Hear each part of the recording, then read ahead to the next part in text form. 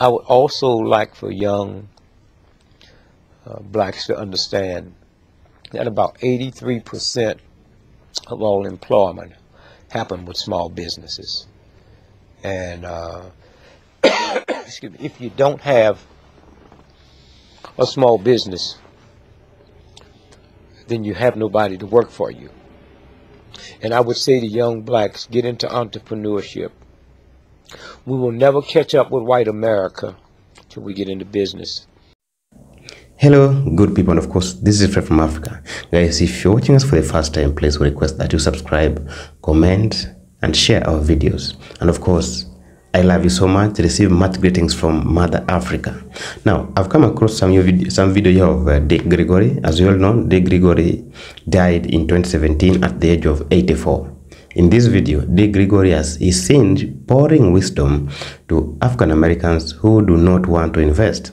He has given some of the best approaches to give a business wherever you want to do business.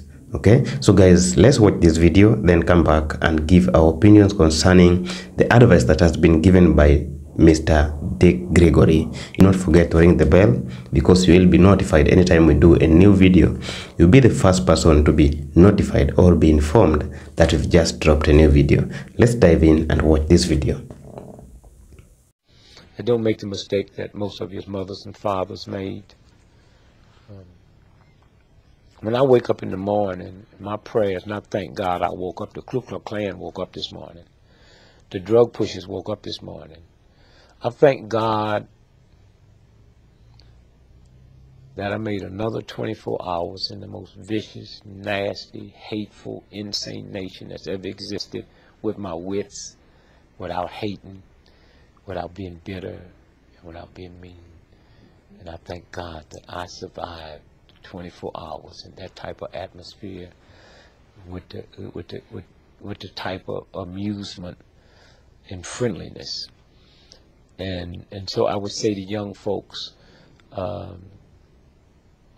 don't be in a state of denial of the racism and sexism, but don't let that block you. Don't teach your children that you have to be twice as good as a white. That's an awful thing to teach your child. Mm-hmm. That's like saying because you're black, white America has a right to change your dollar for 94 cents.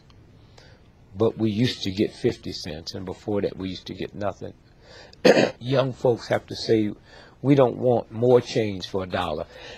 Excuse me, we want a full dollar's change for $1, or this cash register will never ring again. Yes. I would also like for young blacks to understand that about 83% of all employment happen with small businesses. And excuse me, if you don't have a small business, then you have nobody to work for you. And I would say to young blacks, get into entrepreneurship. We will never catch up with white America till we get into business, because there's a thing called tax write-offs. And if you have a job and come together, 10 of you, and open up a corporation and have somebody run it, you hiring somebody to run it, but you have tax write-offs. 98% of people that fly first class on airplanes would not be there if that wasn't a write-off.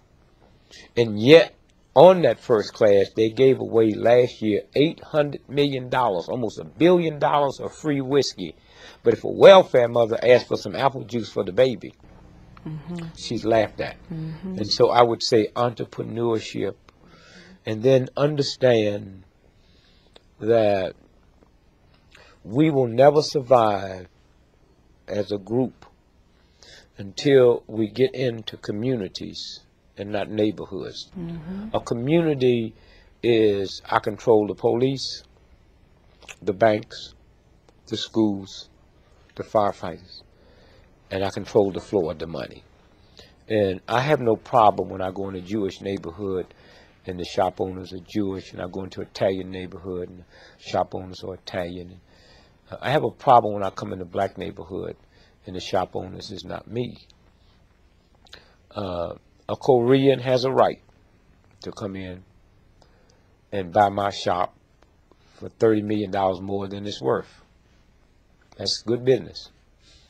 But if we decide that we're not going to do business with that boy, then he'll have to sell it back, or she'll sell it back to a black person for $1 million. Yes. And then the money circulates, and that's how you change. We've been so busy dealing with the hurt and the pain and the misery and glamorizing a hand few that have made it, that we have never really looked at, like they say, your role model. If you haven't got a role model in your house, you should fall on your knees and pray to God, because something is wrong. Yes. And so I would say to young folks, it's not about alcohol, but it's hard for me to say that to you when a 5-year-old got to reach past mama's beer and papa's wine to get some mayonnaise. I would also say to young folks that the #1 drug that will wipe you out is not cocaine, it's not heroin, it's marijuana, and they deliberately make that a recreation drug, but it stays in the muscles, it stays in the blood, and it will wipe out your memory bank. And also, this is the first time in the history of TB that TB has always been known as poor folks. It's the first time that TB is not running rampant in the ghetto. It's running rampant in middle income white America, because it's the marijuana that they spray, and that's no accident. And so I would just say to young folks, you have to reevaluate everything you've been taught. I would say to the black folks that just because a black person is 90 years old don't mean they have wisdom, and you need to listen to them, because if you was dumb and stupid when you was 9, you dumb and stupid when you 90. So after watching this video, guys, I want to know what you think about Mr. Dick Gregory's advice or message to the African Americans and to the investors who want to invest in a business. You know, business is one of the best employers so far, because your business will never fire you, but your employer, you'll wake up one day, then you find a letter that you are fired. So in this case, he's advising people to invest in businesses, because business are the best. I'm also advising people that who want to do business, because myself, I'm a businessman, and I've been surviving with this business since 2020, when Corona hit the world, and I was fired, and they wanted to reduce the number of workers so that some can work at home. But with us, you are just told that you will be called. Until to date, we have not received any call, and we are in 2024. That's 4 years now. So I have a good experience of doing business, because I have been surviving in that business for 4 years now. This is my 4th year. Okay, so I can advise someone on how to do business, things to do and things that you should not involve yourself in when you want to do business. Okay, so guys, let's try ourselves. Even if we have unemployment, let's make our businesses our side hustles. So once we leave job and maybe we are on a holiday, we spend most of our times in our businesses. Your business needs your presence. That's why after job, go and spend some of your day or your time in your business, for the business to feel your presence. So I also can give some advices to the people who want to do business. Business is good, and business, you'll never run out of finance. You'll never beg. You'll never ask people to send you money, because after all, at the end of the day, you have something that is giving you money.